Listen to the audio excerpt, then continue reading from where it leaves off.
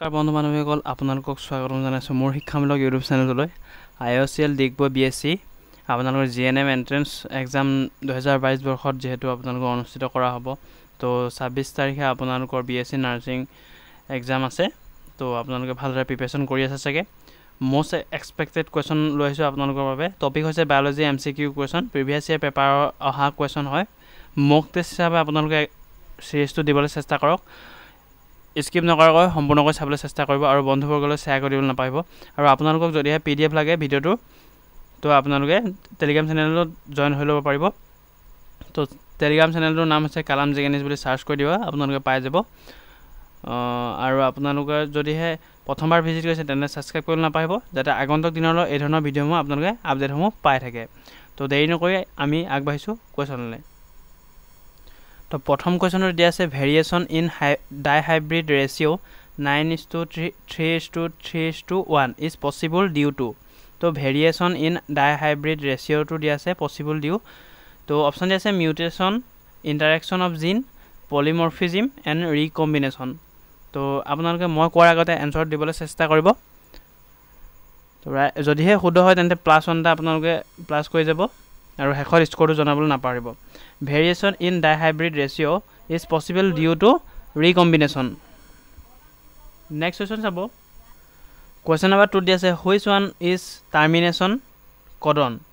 এটা তলত দিয়া কোনটো টাৰ্মিনেশন কডন বুলি কৈছে U A U C G C আৰু এ এ জি আৰু ইউ এ জি তো টাৰ্মিনেশন কডন কোনটো এটো আপোনালোকক সুধিছে তো উদাহৰণটো দিবলৈ চেষ্টা কৰক প্ৰথমে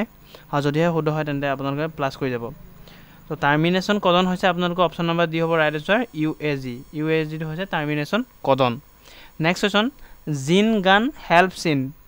জিন গানে সহায় কৰে বুলি কৈছে কেনে ধৰণে আপোনালোকে জিন আইসোলেশন জিন ট্ৰান্সফাৰ আৰু জিন সিনথেসিস আৰু নন তো আপোনালোকে জিন গান হেল্পছ ইন কেনে ধৰণে হেল্পছ কৰে তো আপোনালোকে এনসাৰ দিবলৈ চেষ্টা কৰক তো জিন গানে হেল্পছ কৰে জিন ট্ৰান্সফাৰ দ্বাৰা তো নেক্সট কোৱেশ্চন চাব আৰু হেখত স্কোৰটো জনাবলৈ নাপাৰিব নেক্সট কোৱেশ্চন 4 নম্বৰ কোৱেশ্চন দি আছে volatile oil is isolated from volatile oil is isolated from বুলি কৈছে তো ভেটিবেৰা ডেন্ড্ৰোকালামাছ আৰু এস্পাৰাগাছ আৰু স্মাইলাক্স তো volatile oil is isolated from কৰপৰা তো এনসাৰ দিবলৈ চেষ্টা কৰক আৰু শুদ্ধ হলে +1 টা কৰি যাব তো volatile oil is isolated from asparagus important হয় তো নেক্সট কোৱেশ্চন দিছে কোৱেশ্চন নম্বৰ 5 অৰ্নিথোলজি ডিসক্ৰাইব এবাউট তো অপশন দিছে কাউ বাৰ্ডছ ইনসেক্টস স্নেকস তো অৰ্নিথোলজিয়ে কি ডেসক্ৰাইব কৰে বুলি কৈছে কিহৰ বিষয়ৰ ওপৰত তো অপশন কিটা আপোনালোকে চাই লওক আৰু ৰাইট আনসাৰটো দিব চেষ্টা কৰক আৰু শুদ্ধ হলে আপোনালোকে +1 টা কৰি যাব আৰু হেখৰ স্কোৰটো জনাবলৈ নাপাহৰিব যেটা কোৱেশ্চন দিয়া থাকে তো অৰ্নিথোলজি ডেসক্ৰাইব about birds option number B হ'ব ৰাইট আনসাৰ চৰাইৰ ওপৰত ডেসক্ৰাইব কৰে অৰ্নিথোলজি তো বাইনমিয়াল নমিনক্লেচাৰ ওয়াজ প্ৰপ'জড বাই তো বাইনমিয়াল নমিনক্লেচাৰটো কোনে প্ৰপ'জ কৰিছিলে বুলি কৈছে তো অপশন দিছে ডাৰউইন লিনিয়াছ ডেভৰিছ আৰু মেণ্ডেল তো বাইনমিয়াল নমিনক্লেচাৰটো প্ৰপ'জ কৰিছিলে কোনে তো অপশন কিটা চাই এনসাৰ দিবলৈ চেষ্টা কৰক তো ৰাইট আনসাৰ হ'ব option number B Linnaeus Carolus লিনিয়াছে binomial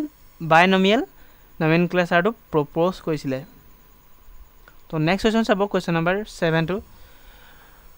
which one of the following is ইউনিভাৰ্সেল solvent তো ইউনিভাৰ্সেল সলভেন্ট কোনটো তলৰ বুলি কৈছে তো অপশন দিছে এচিটন অয়েল ওয়াটাৰ আৰু পেট্ৰল তো ইউনিভাৰ্সেল সলভেন্ট কোনটো সুধিছে আপোনালোকক শুদ্ধ এনসাৰটো আপোনালোকে চাই দিবলৈ চেষ্টা কৰক তো ইয়াৰ ৰাইট আনসাৰ হ'ব অপশন নম্বৰ সি ওয়াটাৰটো হৈছে ইউনিভাৰ্সেল সলভেন্ট তো নেক্সট কোৱেশ্চন দি আছে ইয়াতে আপোনালোকৰ ৰাইবোজমছ আৰ হেল্পড ইন ৰাইবোজমে কেনে ধৰণে সহায় কৰে বুলি কৈছে